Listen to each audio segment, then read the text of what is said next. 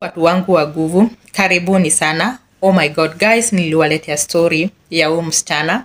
Nikawaambia mambo yenye iliyompata Saudiarabia. Alirushwa kutoka kwa Golofa second floor na boss wake. Akavujika miguu, but Mungu ni mzuri cause yeye alikuwa anataka kumuua, but Mungu ni nani? So alivujika tu miguu, alafu akaweza kutoroka. Venye ali-explain kuwa alitoroka na alikuwa na alicrow, alitumia magoti mpaka sasa akatoka nje ya gate, akapata taxi na akaomba usaidizi mpaka sasa akapelekwa hosi. So mtasikiza hapa, mtamsikia. And let me tell you guys, msichana saizi anaomba usaidizi cause anataka kurudi nyumbani, na kuna watu ametaja kwa hii video yenye nitawaekea hapa. So kindly guys, na waomba kindly nikiweka hii video, kindly help to share this video, ndio at least tuone kama itafikia watu wenye anaomba usaidizi.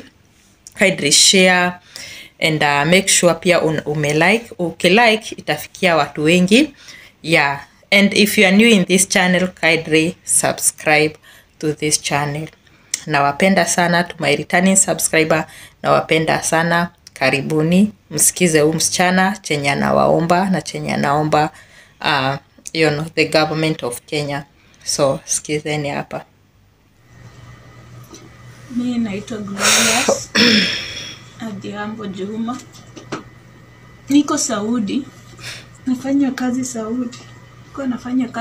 Nimekaa huko miezi 9. Nimepata shida kwa nyumba yenye nilikuwa nafanya kazi. Boss wangu alikuwa anataka nifanye kazi kwa nyumba 2. Sasa mimi vile nilimkataza akanirusha. Alinirusha from second floor mpaka ground. Sasa vile alinirusha nilivunjika hii mguu. Ilivunjika hapa, amefanyia surgery. Alafu hii ingine ndio hii ilipasuka hapa katikati, imeshonwa. Hata ukiangalia imeshonwa. Kitu ninaomba tu watu wangu, watu wa Kenya wenzangu, kwanza aswa sana namuomba Mheshimiwa Mike Songo, Alfred Mutua, Honorable Alfred Mutua, na waomba tu mnisaidie. Niko kwa hospitali Jeddah, mali inaitwa Jeddah. Hii hospitali inaitwa King Fahad Hospital. Naomba tu mnisaidie cause wameniambia nitaenda second surgery. Nikitoka second surgery watani discharge. Mnisaidie tu mnipeleke nyumbani. Naomba tu kurudi nyumbani. Naomba usaidizi wenu. Kuomba sana Mheshimiwa Mike Songo. Najua uko na roho ya utu. Naomba unisaidie nirudi nyumbani salama. Unirudishe nyumbani. Kwa sababu siwezi fanya kazi tena. Mguu moja imevunjika, hii ingine ilipasuka, siwezi fanya kazi tena sasa. Honorable Alfred Mutua, mkuheshimu. Najua mko na roho ya utu, mnasaidia watu. Naomba mnisaidie, msiniache. Nikitoka hospitali naomba tu mnisaidie niweze kurudi Kenya nyumbani. Naomba tu kurudi nyumbani. Ya hiyo tu. Tafadhalini. Sisi wa Kenya tunakuja huku tu kufanya kazi na amani. Hatunanga mambo mingi. Mimi sijawahi kimbia kwa nyumba yenye niliwekwa. Niko tu. But sasa mama alitaka nifanye kazi kwa nyumba 2 na mshahara ni ile. Sasa hiyo ndio ilileta shida mpaka kafikia mahali pa kunirusha. Najua penye yako hata anajua nimekufa, lakini mimi nashukuru Mungu niko mzima. Naomba tu usaidizi wenu. Mnisaidie nirudi Kenya. Naomba tu.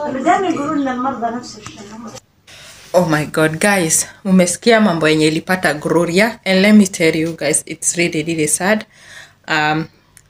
to see people blaming her akiwa kwa hii hali, you know guys, let me tell you, saizi it's not time for blame game. Saizi si time ya kublame Gloria, you know, because hata kama alikemboi, hata kama ye mwenyewe aliruka kulingana na venye watu wanasema, you know, saizi ni ile time ya kumsaidia, si time like ya kushinda hapo mkisema alifanya alifanywa nini, you know. Saizi at least it's time tujaribu tu venye anaweza saidika akiwa mtoto wenyewe arudi nyumbani. Imagine amesema miezi 9, just 9 months. Kutoka hata hakuna kitu, wallahi hakuna kitu amefanyia kazi. Cause the moment mtu ameladi huku, kitu ya kwanza inafikirianga kwanza zile mashimo ulikuwa you know, hizo madeni ulikuwa nazo Kenya, at least unazilipa. Unapata mwaka ya kwanza hata hujafanya kitu, at least mwaka ya pili unajaribu sasa at least usivuka kitu. Imagine msichana hakuna kitu saizi ametoka nayo. Chenye ametoka nayo ni ugonjwa. Ya? Chenye ametoka nacho ni miguu, unaona venye amefungwa. Msichana alikuja na miguu yake, saizi atarudi nyumbani na wheelchair. Unaona hapo hata kuinuka haezi. Na uchungu. So it's really really sad. Akina watu wenye hawana huruma, warabu wengine tu ni Mungu tu, hata wengine ni Mungu tu anaweza tu, oh my God, it's only God who can punish them. Cause nakuambia hao watu wengine, warabu wengine, ile kiburi wanakuanga nayo, hao watu wanakuanga na kiburi sana. Unasikia venye huyu msichana amesema vizuri kuwa kazi aliambiwa afanye kazi nyumba mbili, of which contract inakuanga imeandikwa unafaa kufanya kazi nyumba moja, but boss wake cause wamemchukua, yani wao wanafikiria tu wanafaa wamfanyishe kazi tu na asiongee, of which it's very very long, you know. Yana ndio nawaambianga sana if mtu amekuja huku kufanya kazi na huku, unaona hizo siku za kwanza usikubali kufanyanga kila kitu wakikwambia. Hizo siku za kwanza let them know who you are. Cause unaona hizo siku za kwanza wakikwambia kitu alafu ufanye, alafu sasa tena ukuje uone like sasa ulikuwa umeambiwa uoshange kwa shosho yao, kwa brothers zao na unaosha. Alafu sasa ukikuja huku uelevuke, ukuja huku TikTok, ukuja huku YouTube, upate Lucy hapa akisema unafaa kufanyia kazi nyumba moja. Ukienda sasa kuchange itakuwa ni shida, you know. So it's good kuwazoesha kitambo kuwa wewe unajielewa na unaelewa chenye unafaa ufanye. So hata mara ya kwanza unaona, I don't think ilikuwa mara ya kwanza, but kama ingekuwa mara ya kwanza hakuna venye wangebishana hivyo, hapana. That means maybe alikuwa amefanya kazi lakini sasa hii ilikuwa ni time ya kukata, of which it's very very long. Hawafai kufanyia mtu hivyo, wako na option ya kurudisha mtu kwa ofisi, wachukue mtu mwingine mwenye atakubali kufinyiliwa, you know. But let me tell you guys, some of these people are so evil. Yeah, I know. Nimekaa na wao na nimejua. Nikiwa nyumba ya kwanza ungejaribu niambie kuna warabu wabaya au hiyo time ungeona, but saizi I understand like kuna watu wazuri na kuna watu wabaya. So guys, let us pray for Gloria. Acheni tumuombe Mungu tu amponye, cause nakwambia it's sad. Alafu unajua venye ile mentality Kenya watu wanakuanga na, imagine wakiona ukirudi hivyo ukiwa kwa wheelchair, wanaanza kusema alienda tu na alikuwa anasikia venye huko kuna kuanga. Yani hiyo stress yani zinaweza chapa mtu.